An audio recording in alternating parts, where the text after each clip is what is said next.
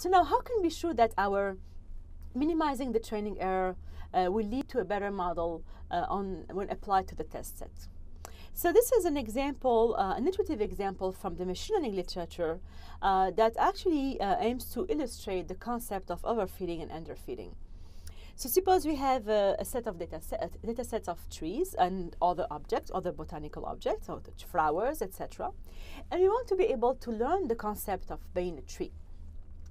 So we could use a natural language in statements. So we could come up with just sentences that tells what's a tree from what's a non-tree.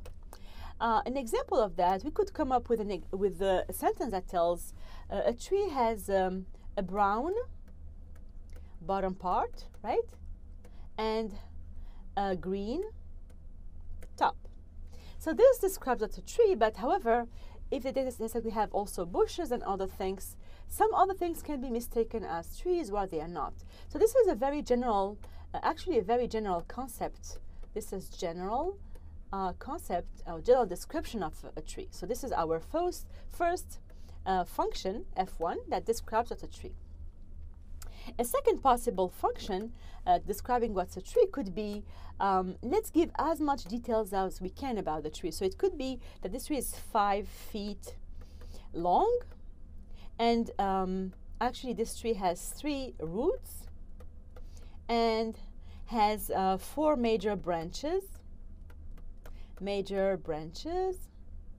And we could go on describing very specifically what's this tree, maybe the shade of brown, the shade of green, and let's say, and the 50 leaves, etc. So I'm going to provide a very, very specific description that tells what's a tree.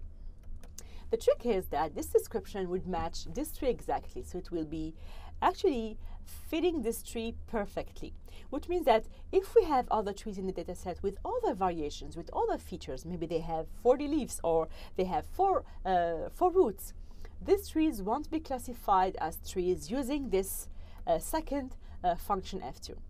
So this is too general and would let many non-trees be classified as trees, and this is a very specific description that will let actually no trees be classified as tree because it's so specific to this specific tree here. All right, so the idea of machine learning is to explore everything in between. What would be the sweet spot, the best hypothesis or the best function, F, right? I'll call it O for optimal. What would be the best optimal hypothesis or description that tells me what's a tree? So maybe you could do something in between in which we specify what's a tree, but without really going too general to specific. So it could be like the bottom is a trunk, the bottom is woody, right? Is woody with between 5 and 7 feet. We could say there is lots of leaves on the top, lots of leaves. It has branches.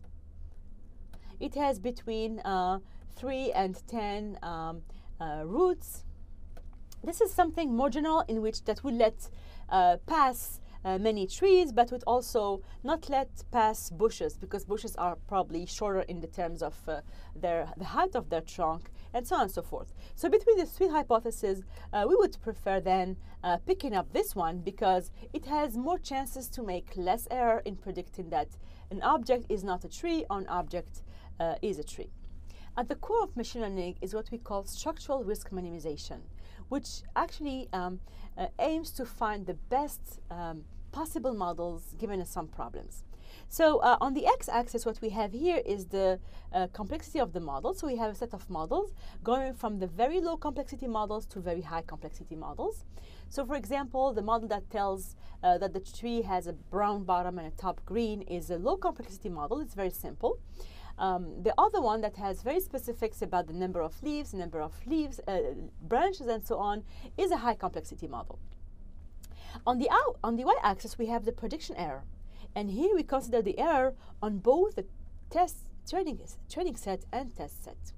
So I'm going to plot 2 curves, one for the training set in green and the test set in red. So I'm going to see the behavior of the error when we vary the complexity of the model. So you could expect that with low complexity models, such as our simple sentence about trees, we're going to let lots of non-trees passing as trees. So we're going to make a lot of mistakes, which means that the prediction error will be quite high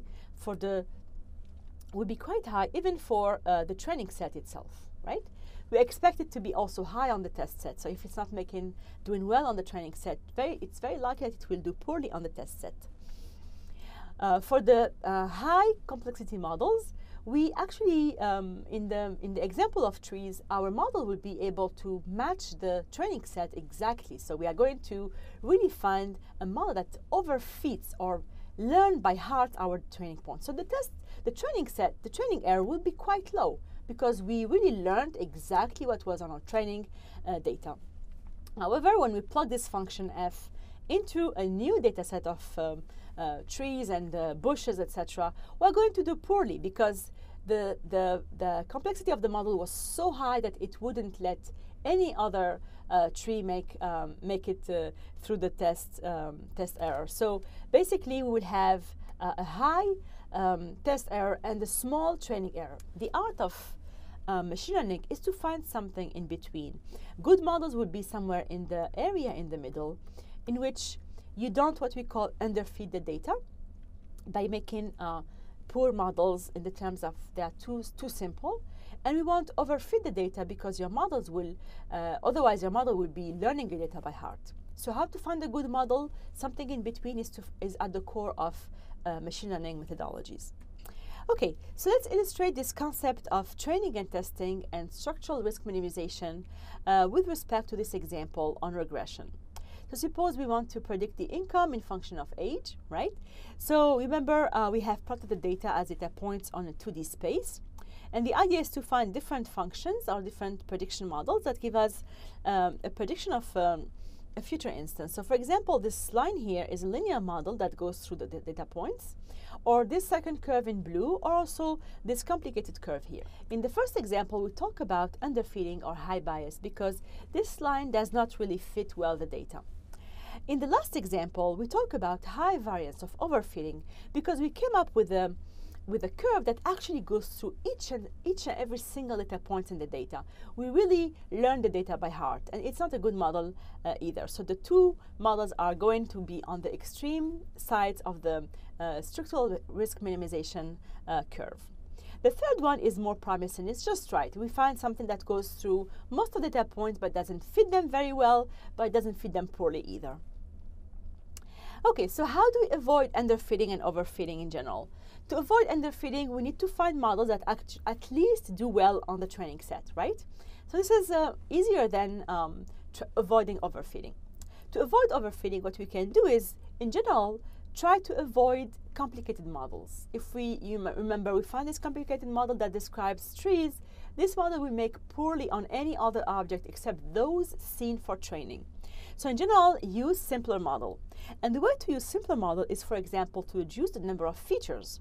For example, if we don't look at the number of features for trees would be number of leaves, number of branches, number of height of the trunk, and so on and so forth. So the more we're going to put in the training set, in the feature values, the more the model will try to include all of them. So what we can do is to remove some features to avoid really finding models that would use all of them. We could also do some model selection, and this is something that will be left for the machine learning course. We could use what we call regularization, which is, okay, so we have lots of features describing the data, let it be. Let's use all of them. However, let's reduce the importance or the impact of this, the small parameter values. So if you have a lot of features that contribute a little bit to the model, let's try to regularize that. So we're going to make a balance between learning the data and also having all the features having an impact on the, reduce their importance in the final model. The last possible things you can do is to do what we call a cross-validation, which is to estimate the test errors, and we'll see in a bit what this means.